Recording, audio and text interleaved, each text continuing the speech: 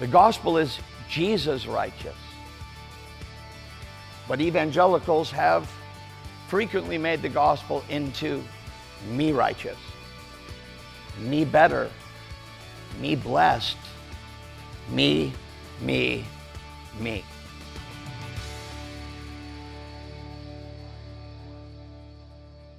want to invite you to open your Bibles to Isaiah 6.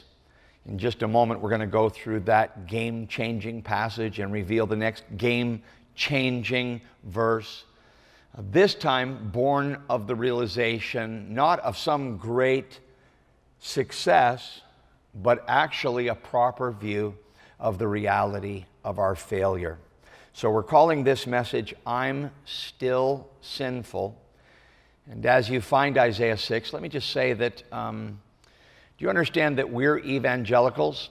I wonder sometimes if we really understand all of the history that got us to this place. So let me see if I can just buzz through some of this church history quickly. Originally there was Christians in the book of Acts, and over time the organized church deteriorated through de-emphasis on the Word of God into what through centuries, not immediately, came to be known as the Catholic Church. Then there was the great schism in 1054, so that there was the Catholic Church and the Orthodox Church, various points of divergence there on both sides from the Word of God, but then further separation when around 1500 or so, Martin Luther nailed those 95 theses to the door, and the protesters or the Protestants stepped forward and said, hey, this is basic Christianity. This is sola scriptura, which means the Bible alone. Here are the Bible basics. We believe in the inerrancy of Scripture, that the Bible in its original autographs was free from error, totally infallible, totally inspired by God. And from this perfect Word of God, we get some doctrines that can't be compromised. The substitutionary atonement, that Jesus died and paid penalty for our sin so that a holy God could forgive us. The virgin birth, which is the idea that Jesus is God. He doesn't have a human father, he has a human mother and a divine father. The second person of the Trinity in the incarnation was God becoming man. Now these are things that cannot be compromised, and so over time, as Protestants moved away from these things, you get mainline denominations who say no to those Bible basics, and then you get basically two groups. You get fundamentalists who say yes to the Bible, but they add an extra biblical code of behavior. And then you get, sometime after the Second World War, you get evangelicals who say yes to the Bible, yes to the gospel, yes to the Bible basics, no to mainline Protestantism, and no to fundamentalism, which believes the Bible but is always angry about it and adds a bunch of stuff that isn't even in the Bible. So you're in an evangelical church by that definition. Now, this is the point. We are in zero danger of falling into the legalism of our fundamentalist forefathers. Over 10, 15, 20 years, I could give you 1,000 surveys right now. I could spend the rest of the morning on statistics, but this is beyond dispute. Evangelicals have increasingly drifted through concern over legalism into license, so that every survey indicates now that we are nearly undiscernible from our non-believing neighbors. Same rates of divorce, same rates of addiction, same rates of suing one another, same rates of all these things that do not constitute the biblical call to holiness.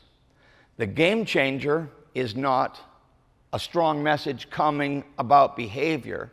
The game changer is a fresh view of the holiness of God. That's why I had you turn to Isaiah 6, and I want to begin to go through those verses. Let's be reminded about who God is, because I know you're probably thinking to yourself, man, James, I mean, some evangelical churches, but that's why I came to Harvest. I thought we were serious about the Bible. I thought we were serious about holiness. See, the problem comes when we compare ourselves to the other boats in the water. We fail to see how far we've drifted from shore.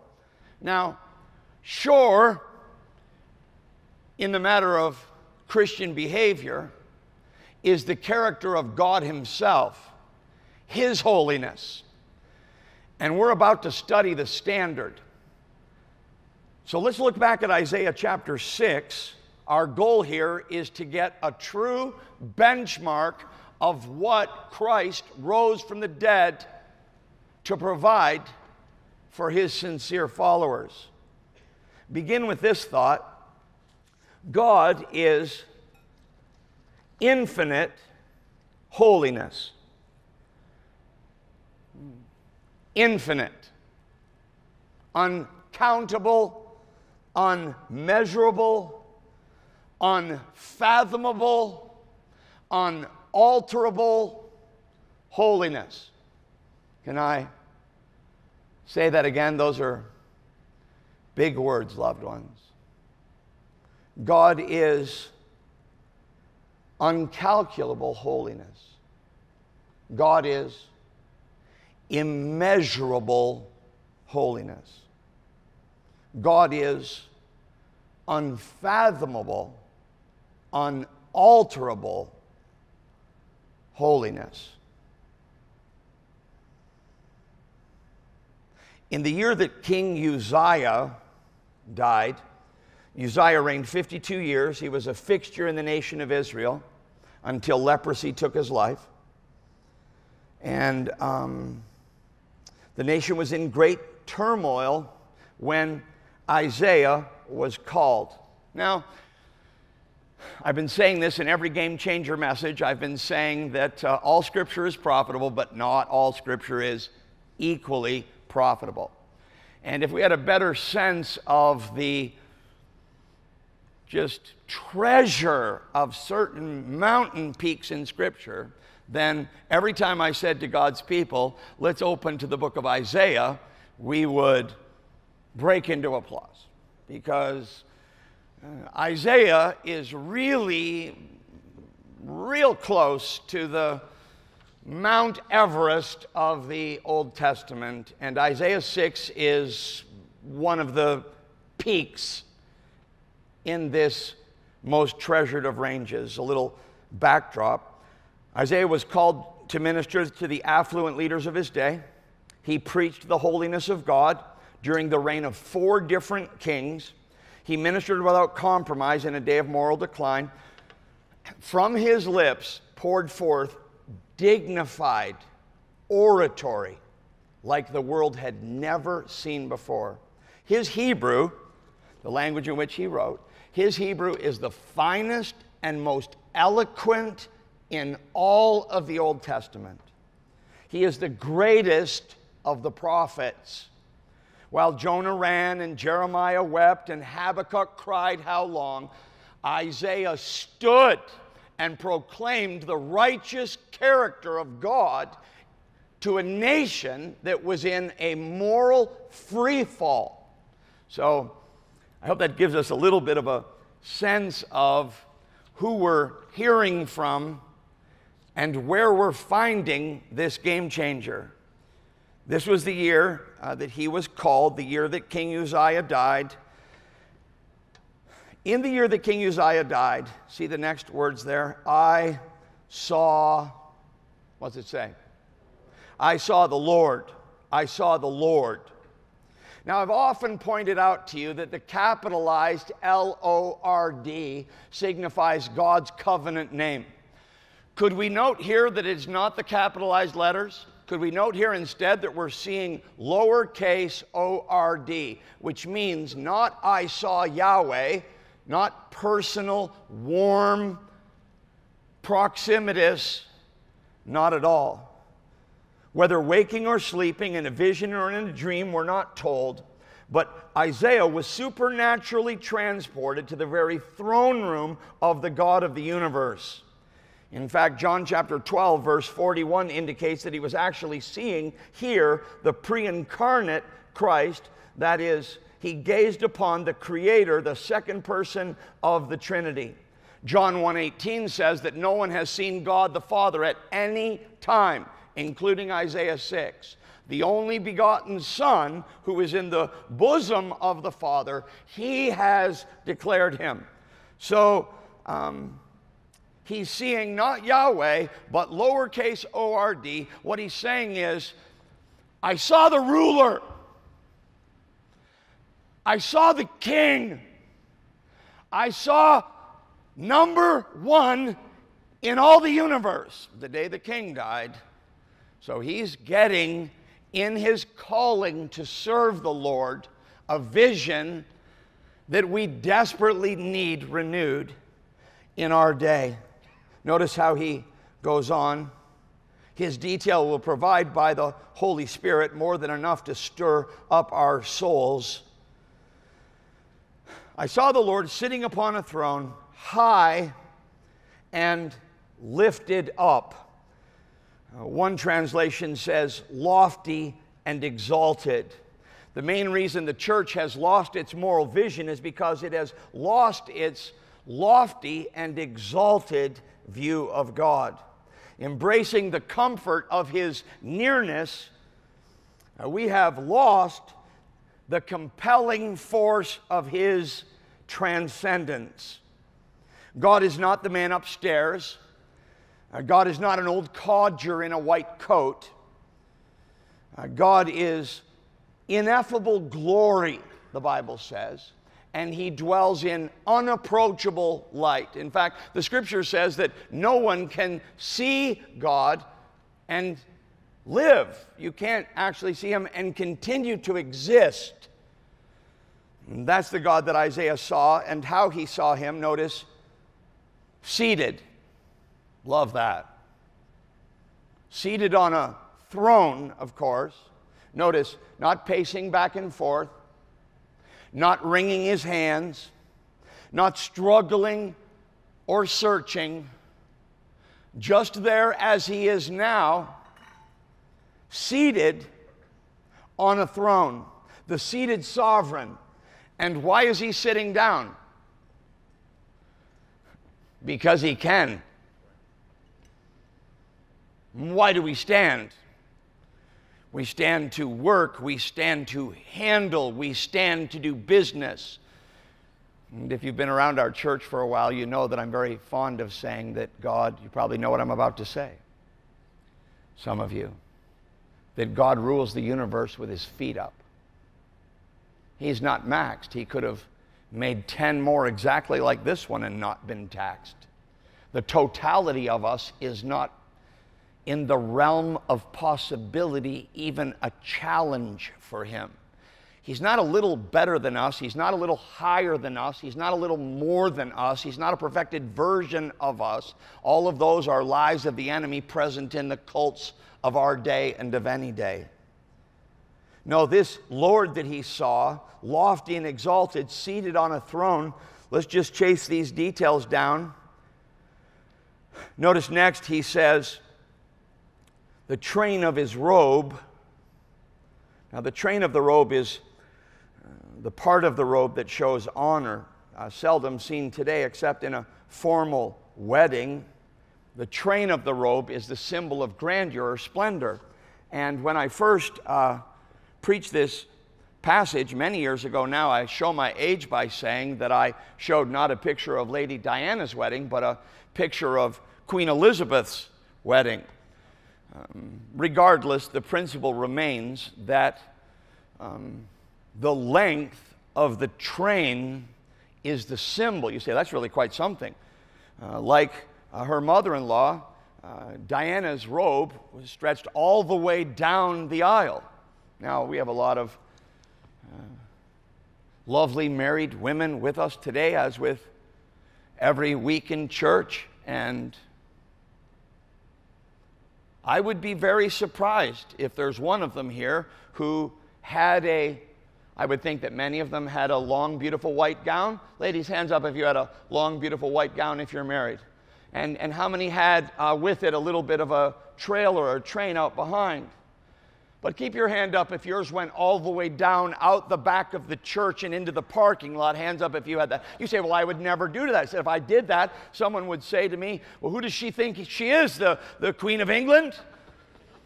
But in this case, we find out that actually the Queen of England does consider this appropriate, and I doubt anyone's complaining after all. Do you see?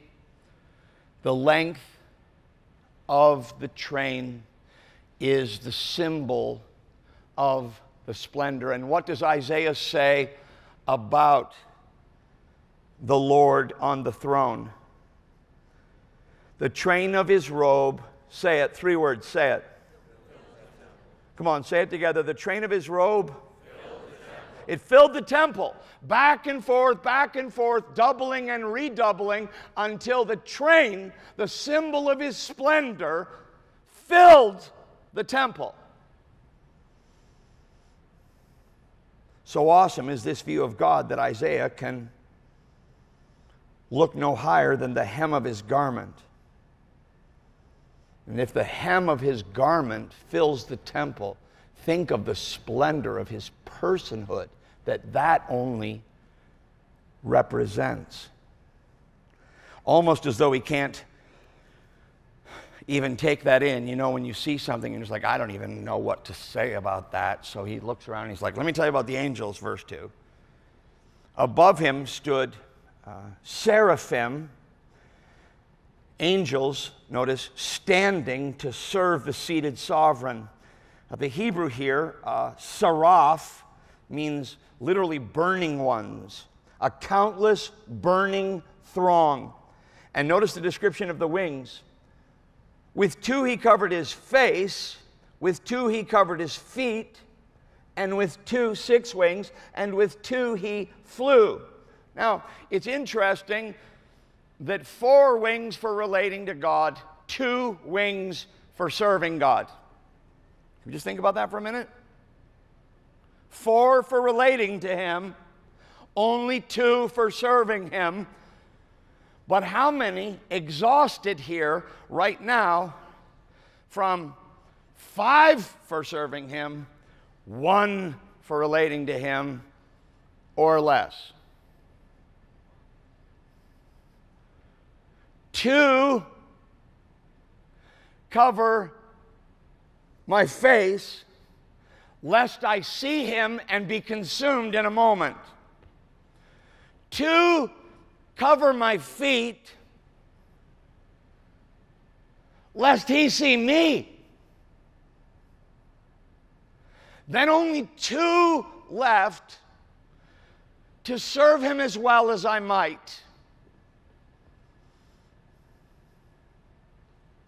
All of the verbs here, covered, flew, are continuous action.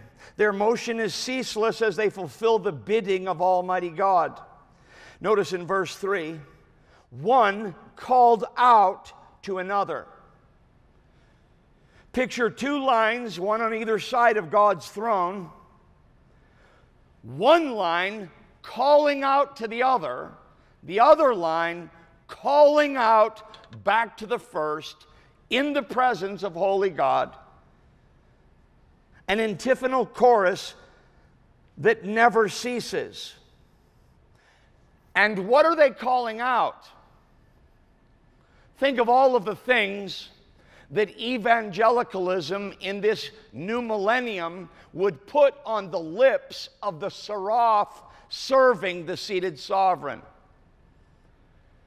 Most would suggest that they should be saying, loving, loving, loving is our God.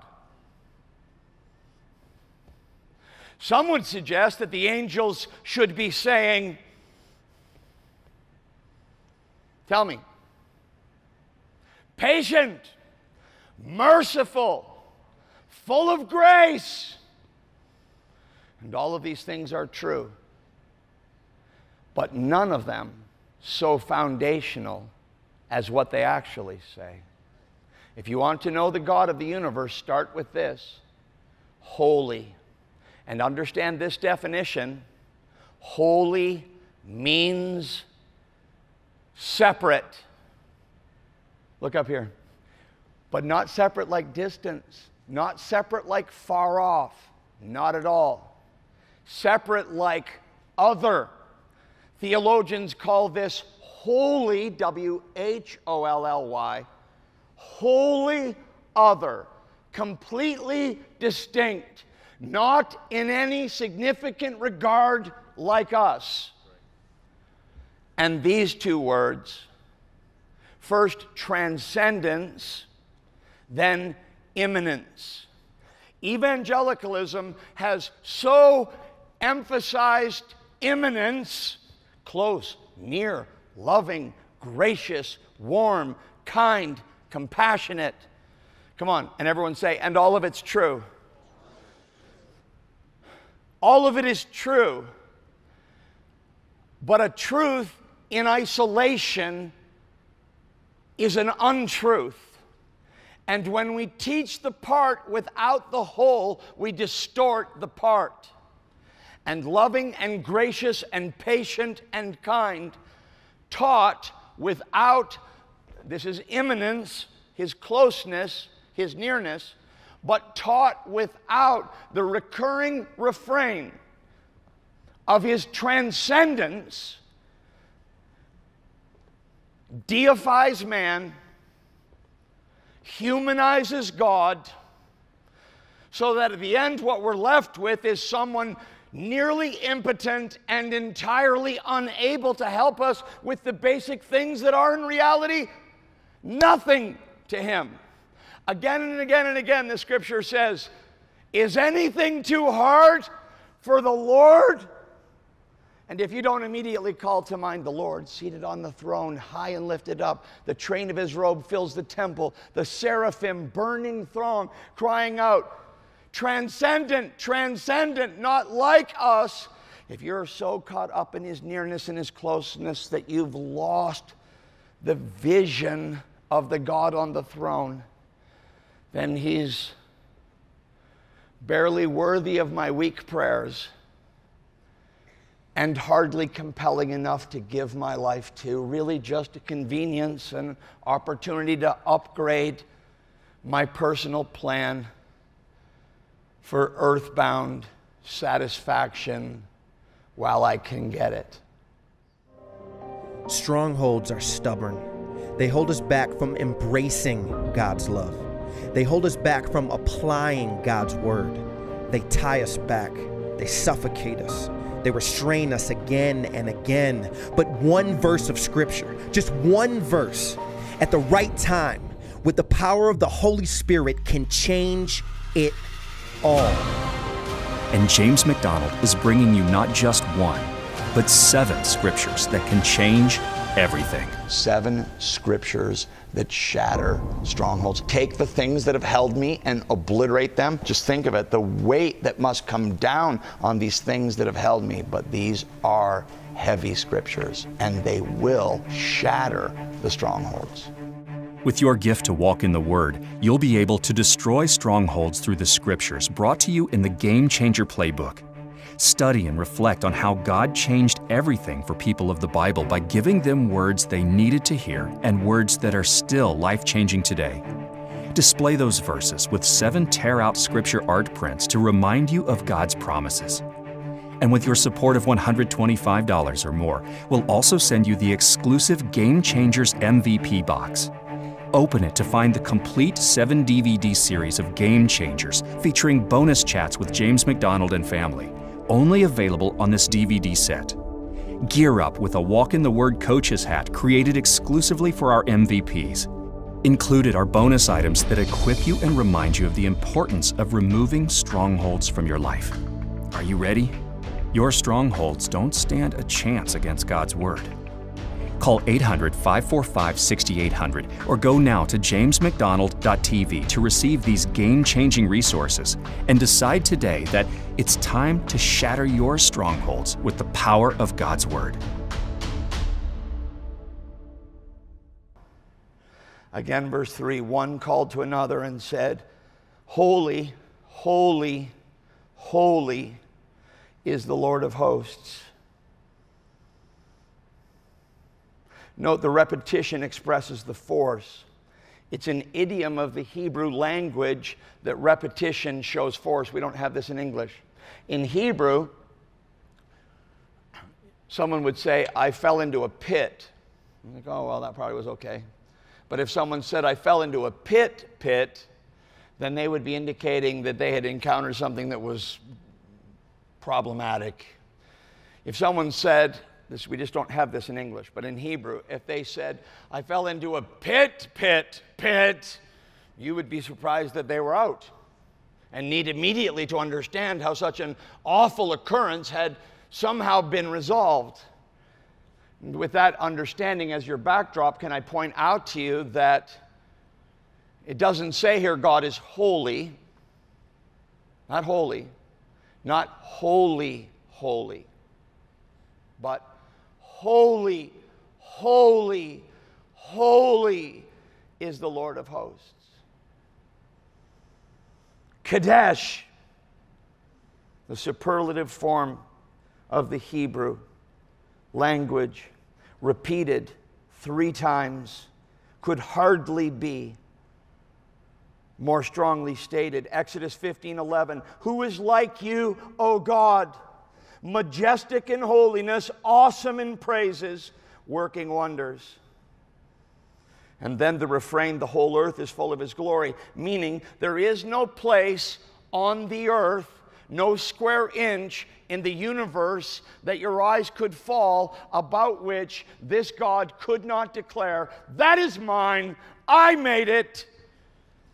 And from that reality comes then the echoing evidence of his presence. Everything from the atom to the size of the universe, everything from the human eye to the most beautiful creature you could see on the National Geographic Channel, all of it shouting the beautiful design, exclaiming, there's a God. There's a God who made all of this and fit it together in such beauty and choreography. As Isaiah saw this scene, the Lord on the throne, his robe, the burning seraphs, as he heard the heavenly chorus singing antiphonally, holy, holy, holy is the Lord of hosts, the whole earth is full of his glory. And as the foundations of the thresholds, notice, shook at the voice of him who called out,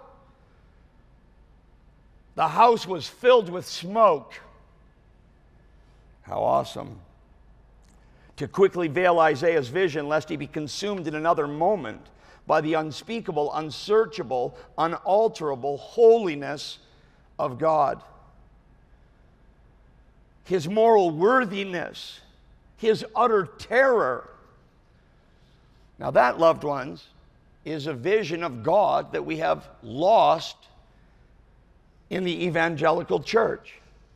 Our view of the highness and holiness of God is frequently intoned by romantic worship choruses that sound more like something you'd sing to your boyfriend than something that you would say to the transcendent God of the universe. And while the intimacy is real and genuine and personal and experienced, it must also have with it the terror-producing awareness of his transcendence that gives to me the sense, though he loves me dearly and forgives me completely, I cannot just act any way I want. Leading to this game changer, so serious and so seldom seen. Verse 5. And I said, if you find yourself hearing this teaching and saying to yourself, how am I to respond to this? We have our example. Game changer, Isaiah 6:5. And I said, woe is me. So get in the scene. Isaiah is being called. God is giving him a vision of his transcendence. Whether transported there or supernaturally allowed to see it, there's no televangelist gimmick here. This is happening. He's seeing what none of us have seen. And now he's responding. to the reality that exists this moment and we will all someday see. And his first response is,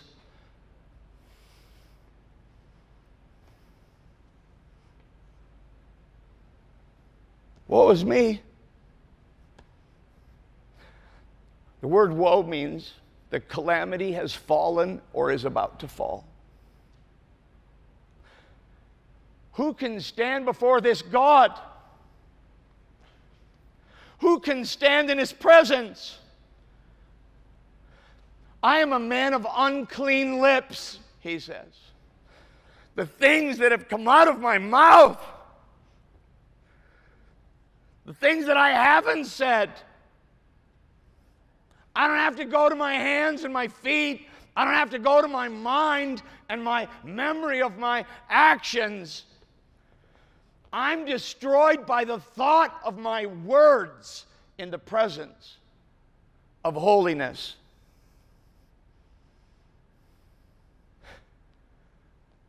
Now this is the always response of real encounter with God. It's as predictable as the sunrise. Do you remember Abraham walking with the Lord in a discussion about what should happen to Sodom? And do you remember as the dialogue began, he said this sentence, I am but dust and ashes. Peter has the Lord revealed in Luke chapter 5 in the miraculous catch of fish, and he says, depart from me, O Lord, I am a sinful man. John in Revelation chapter 1 says, I was in the Spirit on the Lord's day, and I fell at his feet as though dead. And Isaiah says, woe is me!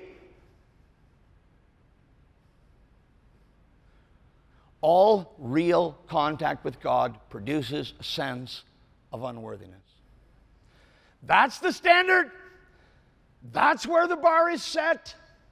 That's the thing I'm supposed to be pursuing. Woe is me! And that's the game changer. And here's the sentence summary. I am a sinful person. Yes, I am gospel graced. Yes, I am fantastic forgiven. Everyone say yes. But I remain in my human condition, and I am sinful. I am not yet holy. I am not yet righteous. And the condition of taking the gospel of grace and converting it into an I am awesome, that is what the Bible calls self-righteousness. And that's why it's a game changer to have this in your theology. It changes first how you see yourself. I am so blessed. I am so graced. God has been so merciful with me. I'm not better than my neighbor. Why do I know Jesus? I'm not better than the people I work with. I'm not better than the people marching in the protest parade. I'm not better than the people that are doing this or that. I'm not better than anyone. I'm saved. When the lifeguard pulls the drowning person by the back of their neck out of the water that would have finished them, they don't get out and say, I am awesome. They say, thank you for saving me. But it is amazing how evangelicalism as a whole and us, come on, say that's us, how we have, as individuals, have become through the decades harsher, more judgmental, harder on each other, harder on everyone else, more insistent and demanding that people stop their nonsense so my life can be better, more selfish, and here it is. God forgive us. More self-righteous. More self-righteous. The gospel is Jesus righteous. But evangelicals have frequently made the gospel into me righteous, me better, me blessed, me.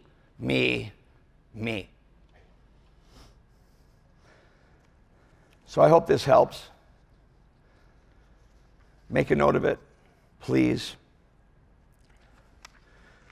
You might be self-righteous if you have a false standard for measuring righteousness. Things not explicitly stated in the Bible that you've decided are important. Things that God the Holy Spirit did not see fit to inspire a writer to write down, but you act as though somehow you have the fuller edition, and you bring with equal weight your points of preference on behavior, and you judge and assess others who don't conform.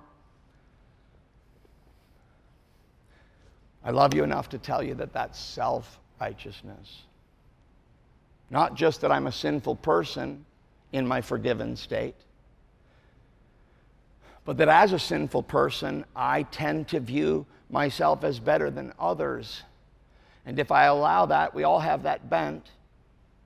Who can confess to a bent to try to sort of manufacture the details of events so that I'll see myself as better than others? Come on, who can acknowledge that bent? I see myself struggling with that. I see how that's hard for me not to do that. And some are like, no, I won't raise my hand for that because you work so hard at appearing humble.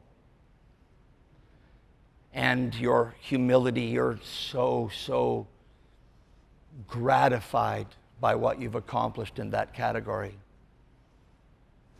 which might not be just quite as awesome as you think it is. It might, in fact, be the backside of the very thing that we're talking about.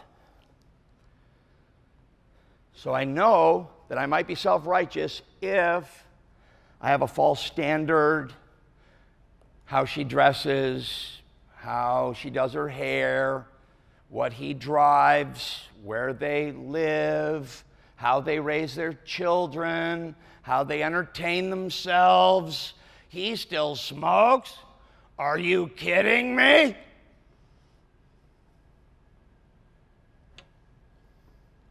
Sometimes I'm coming into church and I see someone outside putting out a cigarette. And then, hi, Pastor James. And I was like, oh, I just love pastoring this church. I just love that he didn't feel... I grew up in a church where that would have to be covered fast when the preacher was coming, right? God forgive us for that. That's not Jesus' heart. Number one thing Jesus got pounded for, the Bible thumpers in the Gospels pounded Jesus because he was constantly in proximity to people who needed to be pulled out of the pool and never hanging around with people who were, save myself, save myself. Second thing, you might be self-righteous if, in fact, let me just change this list. I might be. Can we just get on the I? I want to be in this with you, and I surely am. I might be self-righteous if grace is a one-way street. It's a one-way street. Nothing worse than getting caught in a downtown that has all one-way streets, right, everybody? Man, you can't get anywhere when everything's a one-way street. I can't get back to where I was. And some people, for them, grace is a one-way street. I need it, I want it, but they don't what? They don't give it. They don't give it to their kids. They don't give it to their spouse. They don't give it to anyone, it seems. If you struggle with grace as a one-way street, you might be self-righteous. I might be self-righteous, and we might be self-righteous if we have, I'm better than X. I'm better than those addicts. Are you? You have one of the safer addictions? Just 8 cups of coffee a day, that's all I need, those addicts.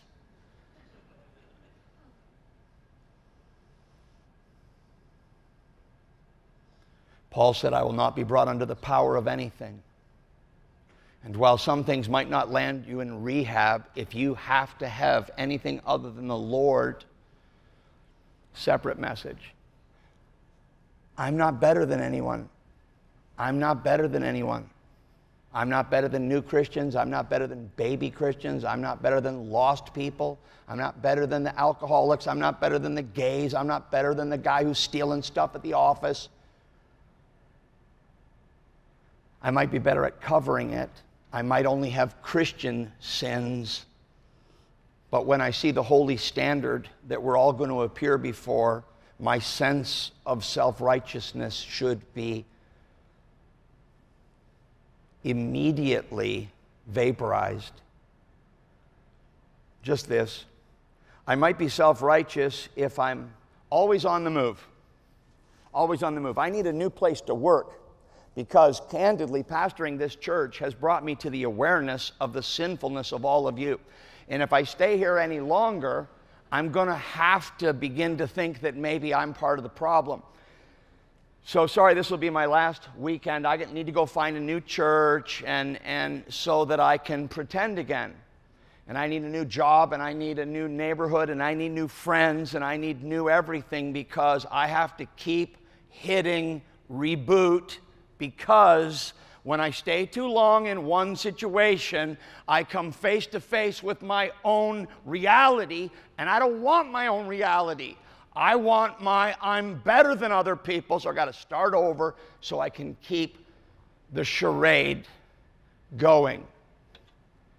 Now, that doesn't mean taking a promotion or moving close to your family. I'm not talking about those things.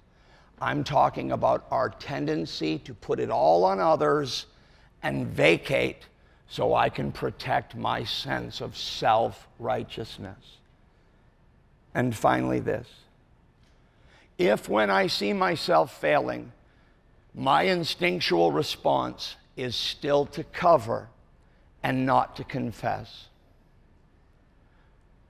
what am I covering? Proverbs says that he who covers his sin will not prosper. What am I covering? What am I careful to make sure no one finds out about? What texts am I deleting? What history am I eliminating? What behavior am I covering? What places am I going? What things am I doing that I'm managing my sin instead of confessing it? So just this. Man, Isaiah was really laid out there. He was really taken apart. Why, Isaiah? End of verse 5. My eyes have seen the King, the Lord of hosts. And what's so awesome is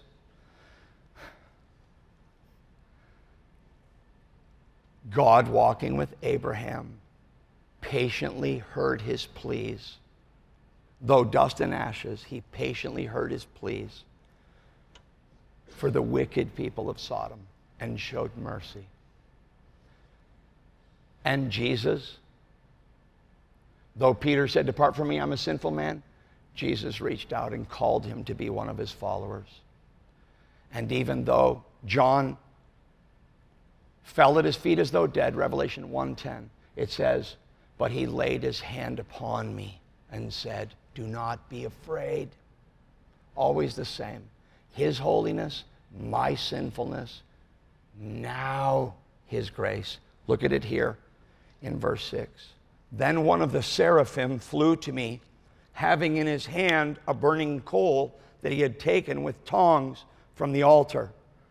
And he touched my mouth and said, "Behold, this has touched your lips. Your guilt is taken away. Your sin is atoned for here 1,000 years before the cross. Now, can we all agree that the seraph didn't do this on its own? Can we all agree that the angel wasn't like, I'm going to go get one of those coals. I think God will really like that.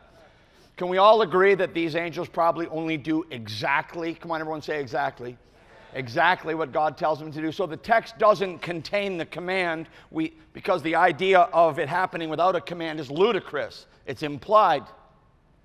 The angel does the Lord's bidding. The holy God looks upon the sinfully aware, and then, not to the self-righteous, to the sinfully aware, then he says, go get a coal from the altar. And it's brought, and these sinful lips are purged of the sin. And he's declared, paid for, not lightly dismissed, paid for, covered, forgiven. As evangelicals, we would do a better job rejoicing in the gospel if we followed the faithful path of see the Lord, recognize his holiness, see my sin, recognize my unworthiness, receive his grace gratefully, and live not as a self-righteous person, but as a gratefully forgiven person wanting others to experience the same. That's the game changer. And if we stay right there, it makes our testimony so powerful. Let's pray. Father, thank you for this opportunity to be with these dearly loved ones, and thank you for your word and how it brings us so quickly to reality. Forgive our judgment, forgive our self-righteousness, forgive our preference for your nearness and our disdain for the less comfortable. We embrace your holiness and we receive its message of our continuously fallen nature, and it makes us more grateful for grace. Seal that reality to our hearts in a way that the enemy cannot snatch it away. And let us be changed by it, and let your church be changed by it, we pray in Jesus' name. Amen.